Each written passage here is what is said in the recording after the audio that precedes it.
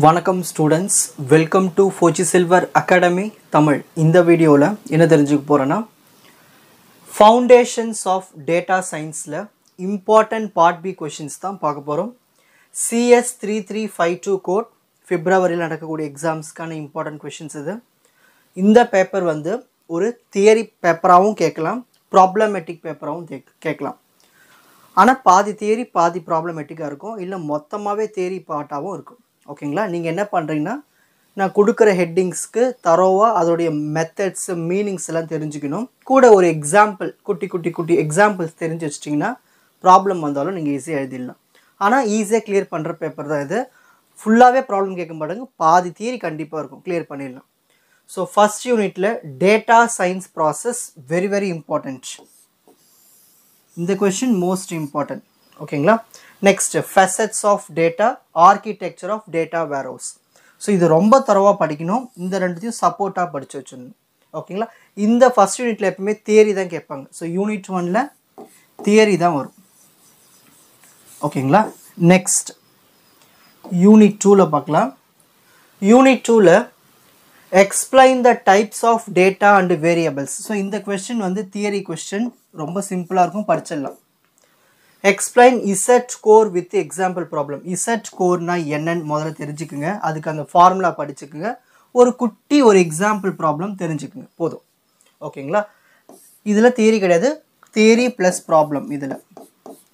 Next third, problem based on various types of distribution.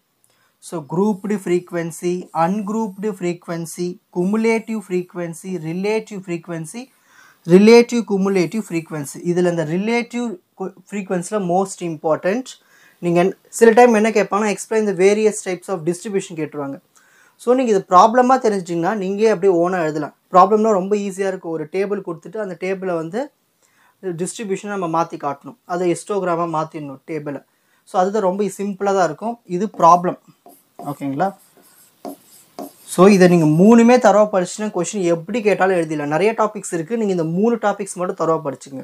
இது theory topic, theory plus problem, இது problem. So first இதை finish பண்ணுங்கள், அப்புறமா இதை ஃபினிஷ் பண்ணுங்கள் படிக்கும் போது. Next unit 3 R square interpretation. தியரியும் plus problem, ஒரு குட்டி ப்ராப்ளம். SEE தியரியும் ஒரு குட்டி ப்ராப்ளமும். கார்லேஷன் கோஎஃபிஷியன்ட் கண்டிப்பாக ப்ராப்ளம். ஸ்கேட்டர் பிளாட் வந்து ஒரு தியரி ப்ளஸ் ப்ராப்ளம்.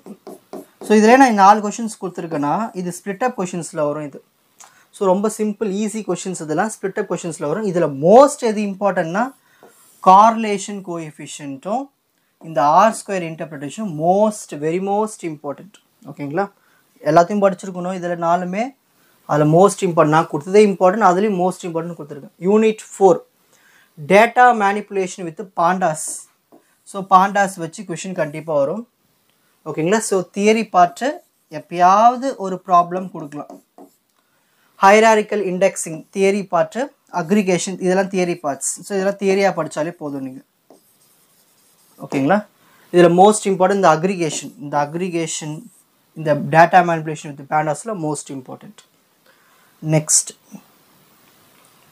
ஹிஸ்டோகிராம். கண்டிப்பாக உங்கள் பேப்பரில் ஹிஸ்டோகிராம் வச்சு ஒரு கொஷின் பேப்பர் இல்லாமல் இருக்கவே இருக்காது. ஹிஸ்டோகிராம் நீங்கள் படிச்சிருக்கணும், எப்படி ஹிஸ்டோகிராம் வரைகிறதுன்னு தெரிஞ்சுக்கணும், போதும், அவ்வளோதான்.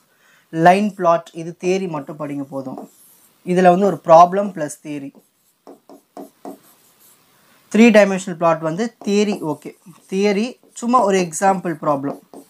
நீங்கள் எல்லாத்துக்கும் ஒரு குட்டி எக்ஸாம்பிள் ப்ராப்ளம் வச்சு நல்லா ஃபில் பண்ணிட்டு வரலாம் அந்த பேப்பர். இந்த பேப்பர் ரொம்ப ஈஸி, ஃபில் பண்ணாலே மார்க் கொடுத்துருவாங்க. மெத்தடை புரிஞ்சுக்கிட்டு ஃபில் பண்ணணும். பார்ட் சி இந்த பேஸ் மேப், அந்த கான்செப்ட். ஓகேங்களா? இது ஒரு கேஸ் ஸ்டடி மாதிரி. Visualisation with Sifan. ஸோ இந்த சிபான் இதில் பேஸ் மேப் இதில் ஏதாவது ஒன்று வந்துடும். ஓகேங்களா? இல்லை நம்பி அரேஸில் வந்து தியரி மட்டும் படித்தா போதும்.